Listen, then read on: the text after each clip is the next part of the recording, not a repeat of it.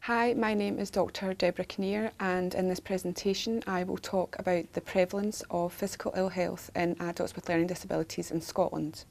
In 2013, the Scottish Government made a call for urgent action to address the health inequalities experienced by people with learning disabilities. And it highlighted that we need to have a better understanding of the health problems faced by people with learning disabilities and how we can improve their health and their well-being. We know that there's likely to be a different pattern of health problems in people with learning disabilities, and this can be due to, for example, genetic factors, living sedentary lifestyles, and diet. Most studies that have looked at the physical health of people with learning disabilities have methodological limitations. So, for example, they have investigated small numbers of people, or they have focused on selected age groups, or looked at specific levels of disability, for example, only those with mild learning disabilities. There are also very few studies in the UK looking at the physical health of people with learning disabilities, and no studies looking at certain physical health problems such as constipation and musculoskeletal problems. The aim of this study was to report the physical health conditions of adults with learning disabilities. We carried out a large prospective cohort study which included adults aged 16 and over with learning disabilities with and without Down syndrome who underwent a comprehensive health assessment. We wanted to find out what are the most common health conditions and what is the extent of multimorbidity, so having two or more conditions. And we are interested in multimorbidity as it requires different management approaches compared with single disease care pathways. In terms of the cohort characteristics, 1,023 adults consented to take part. The mean age was 43.9 years, so ranging from 16 years of age through to 83, and 186 individuals had a diagnosis of Down syndrome. In terms of level of disability, 38.9% had a mild learning disability, 24.2% moderate, 18.9% severe, and 18% profound. And there were slightly more men than women. For the adults with Down syndrome, there were slightly more women than men, and just over half lived with a family carer. So moving on to answer the research questions. The first question was, what are the most common physical health conditions?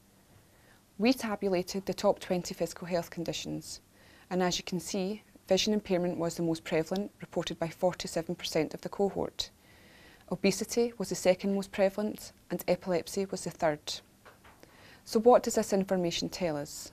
It tells us that over a third of this cohort experienced painful conditions such as osteoporosis and musculoskeletal pain.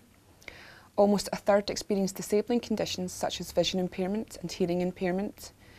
And almost a third experienced potentially life-threatening and painful or disabling conditions such as constipation, hypertension and obesity.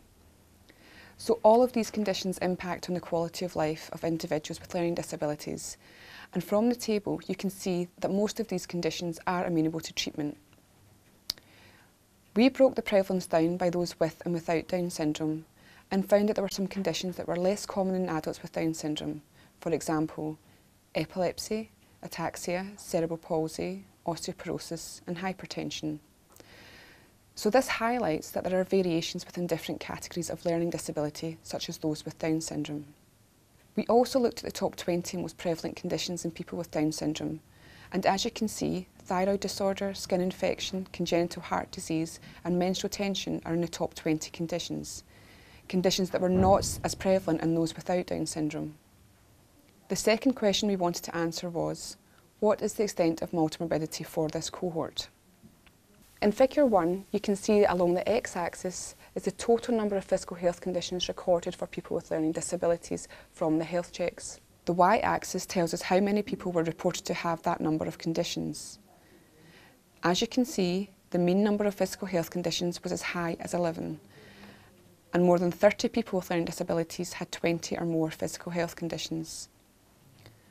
What we need to remember is that this is a cohort of adults with a mean age of 43.9 years, adults ranging from 16 to 83 years of age.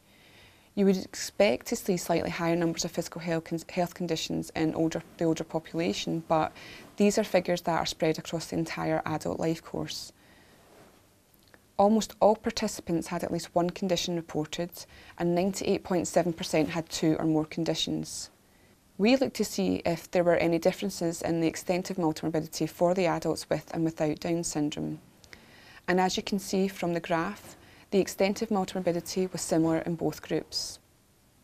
So to conclude, this is the first study to report on multimorbidity in people with learning disabilities across the entire adult life course in a large population-based sample where each individual had their health comprehensively checked. Multimorbidity is important as its management is much more complex than that of single conditions such as drug-drug interactions and drug-disease interactions, which introduce complexities.